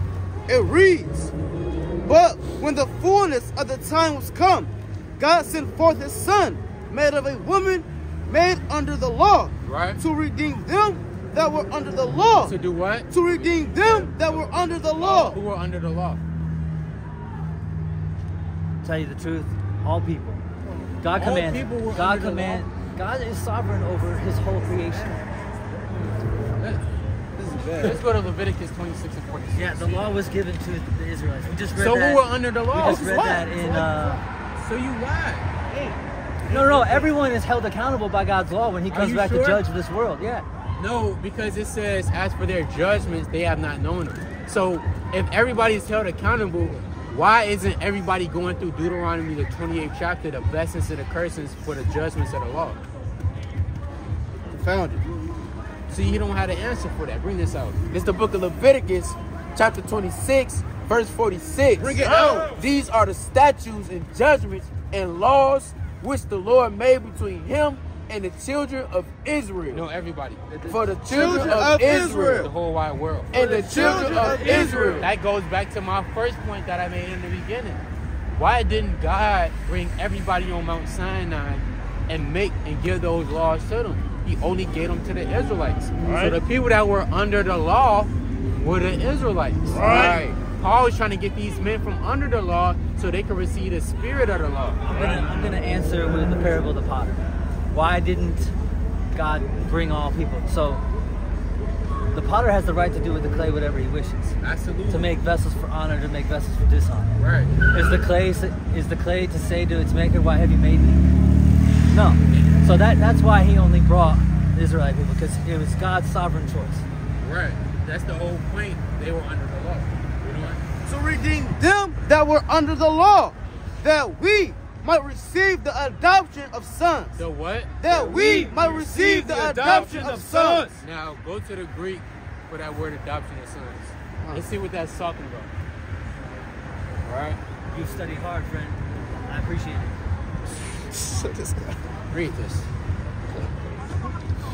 Hey, the Lord said in 2 Timothy 2:15, study to show thyself approved. That's etched into a wall. That's a God. That's etched into a wall. And on your wall? I mean, look, I didn't care about education. I thought I could make it through. God got a hold of me when I was 28. I'm 34 now, and I'm working through it. I need to learn. I have a lot to go through.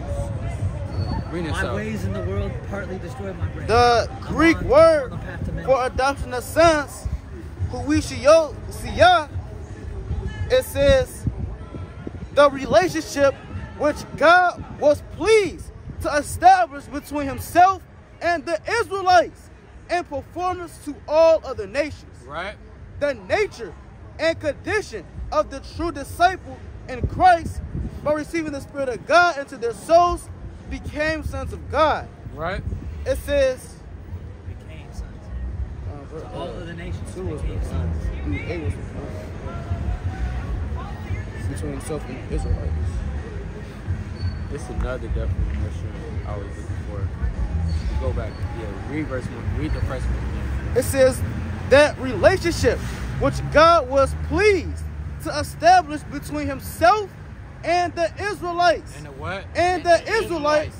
In performance to all other nations. See that? So that adoption of sons is the Lord adopting the Israelites back.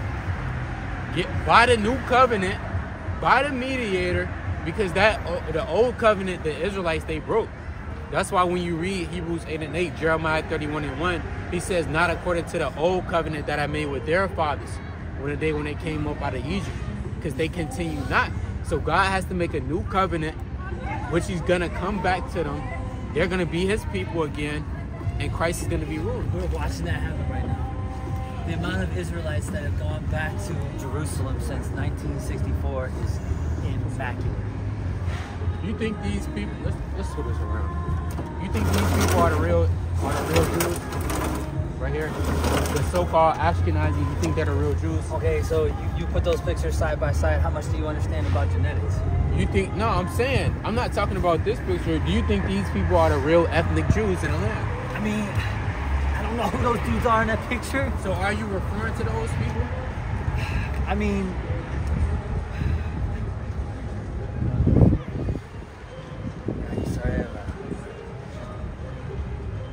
because you're absolutely right. The amount of Israelites waking up in the last days is immaculate. Right. But what if you're thinking about these people waking up, that's absolutely incorrect. Well, what is the city of Jerusalem? What does that name mean to you? It's not about what it means to me. Well, okay, so God gave it its name. What is the city of Jerusalem? What is the name that it's called by? What does it mean? Well, we got to pull it up. Let's pull up Jerusalem. I think it's first mentioned as Melchizedek, king of Salem. It's also the same city. King of Salem, right. Or king of righteousness. So what's your point? By title, I think Salem is peace, so city of peace.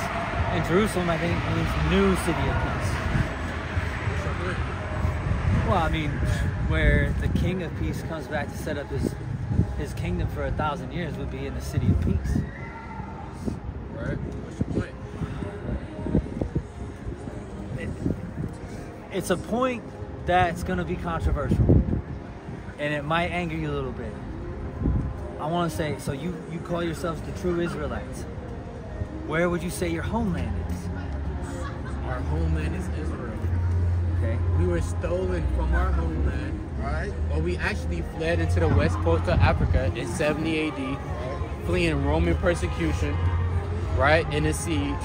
When we fled into west part of Africa, the Africans, which are the Hamites that you read about in the Bible, they took us and they sold us to the Europeans, right? Which the Irish actually funded the slave ships, right? So when they funded the slave ships, they had a slave trade. Some majority of us was actually died coming over here, but the ones that did make it over here, they reproduced, and here we are today, 2023 in America.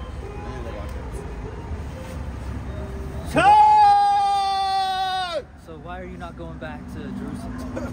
Why are we not? Because Christ is going to bring us. It's not time to go back. Right. That land that you see over there is going to be destroyed in World War III. Right. Yeah. So when it's destroyed, because that place has to be cleansed. You have homosexuals. That Tel Aviv is the capital of homosexuality. But they're supposed to be the people of God. Right. Yeah. So God has to destroy that place, bringing up the real Israelites back into the place, and His kingdom is going to be established. Right. Yeah, that when that third temple goes up, we know. We already see signs of peace happening over there that's never happened before. To allow that third temple to be built and destroyed. You don't have that third temple is not literal. You don't have no understanding. I mean, they got everything ready for it and they're trying to build it right now. That's not a literal third temple. The abomination of desolation is supposed to stand in that temple and proclaim himself God. That's not the literal temple. The third abomination of desolation, that temple is talking about the Israelites. Right. Their bodies are the temple. So you're looking at them. You're looking at the temple right now. Being built. 2 Corinthians 3:12 and 16. Right. Yeah. Wow. And 1 Corinthians 11, eating the Lord's Supper, if you eat this in the wrong manner, you will eat and drink yourself into destruction. And whoever destroys the temple will be destroyed. The temple of God will be destroyed. Yeah. Amen. Yeah, thanks for engaging with me. I appreciate your hard work. It's been fun. That's why I'm here. I'm here to learn, man. All right, so y'all will be Edomites according to the Bible. Y'all descend from Esau. I know that's what you believe. I think a lot higher than you. That's what the Bible says. Right. And that's No, that's what you think it That's what says. history says. And archaeology says. Right. And prophecy says that. Right. So you are an Edomite. And I'm gonna keep coming back, and I'm gonna come back with the same scriptures every time. And I'm gonna hope that one day any one of these people hears it. One of you. I don't care if all of you hear it. I just want one person to hear it. Yeah, the Bible says. So our God is a personal God. He wants a personal relationship with The you. Bible says Satan departed for a season, and he's going to come back. Resist the devil and he will flee. See that? So of course he's going to keep coming back. 4:7. Of course he's going to keep coming. Satan comes back. Yeah. All right. That's what you think of me. I think a lot higher than you. What does that show? I'm not sure. I know that the Bible only condemns people who actually the only unforgivable sin mentioned in Luke 20 is those who blaspheme the Holy Spirit. That's the only sin that doesn't get forgiven. So how can you condemn me based on who you think I am? Above God's word. Because your ancestors, your forefathers. Yeah, but the only unforgivable sin is blasphemy of the Holy Spirit. Well, your sins is not being forgiven. Right. I don't blaspheme the Holy You Spirit. can't repent. Satan can't repent because we already know his future is in Tartarus, the deepest pit of hell. No, Satan doesn't sin. His original, how did he get sent down to earth? Oh my God. What does Jesus say in Luke 10? What does Jesus say in Luke See, you're 10? dealing with Mormonism now. Oh, no. Mormonism came up with that belief that Satan was a musician. I don't believe that. I don't believe that. I don't believe that. Rebelled against God, God cast him down into earth. That is a part of Mormonism. Satan does not disobey the word of God. How is it? Hang on, he's God's devil. God created him to be exactly what he is. Right. So how does Satan sin when in Job 2, Satan presents himself? Luke chapter 10, Jesus says, I saw Satan cast from heaven like a bolt of lightning. You have to know what Satan that was talking about. Right. In that context, that was talking about the Roman Empire. So Satan, it's not a name, it's a title. It means the snake. Hasatan in Hebrew. Look. The point is, you're an Edomite. You have to get ready for captivity. That's right. Slavery. You have to get ready for slavery for what your ancestors have done.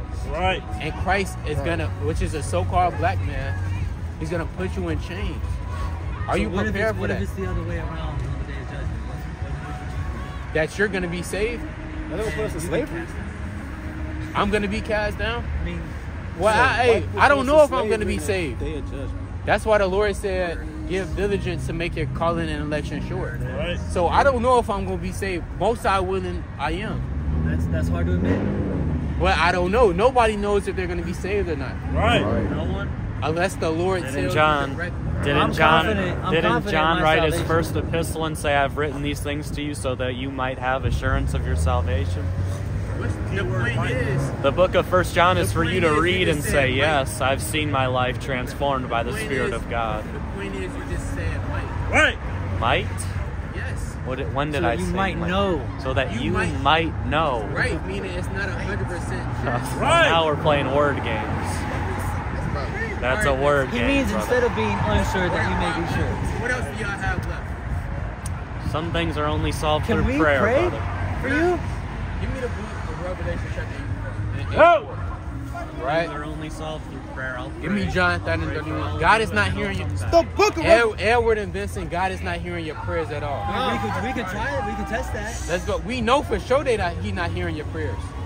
Right? Now let's turn this around. I know that God answers every prayer. This man He right says here, yes, no, or not yet. This man probably hearing your prayers. Right. But not That's the not a Lord. man. At the That's beginning, not a man. But not the we've God of That's not a Israel. man. numerous That man times- hearing your prayers. Numerous times we have agreed that we don't subscribe to this, and yet That you was- bring that it was up as probably an the argument. Vincent- Well, the Most High is not the God of Israel is not hearing your prayers. Right.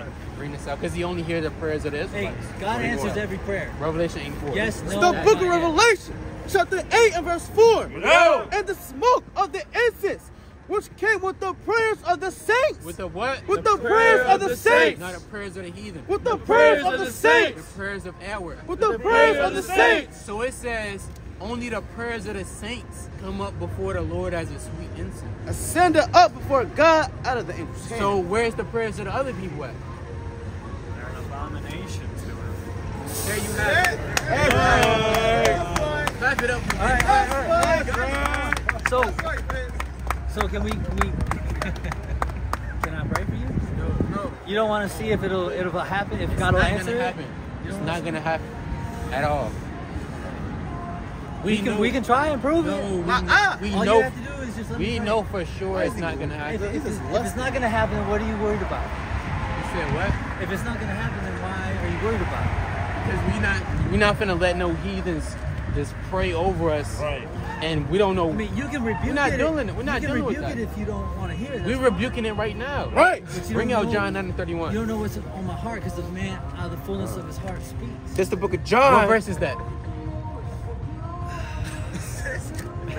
This the book of John, chapter 9 and verse 31. No. Now we know that God hears not sinners. It says what? Now we know that God hears not No, sinners. God is hearing them. Who's not Now we saying know that? that God hears not sinners. Read that again. Now we know that God hears not Read sinners. on.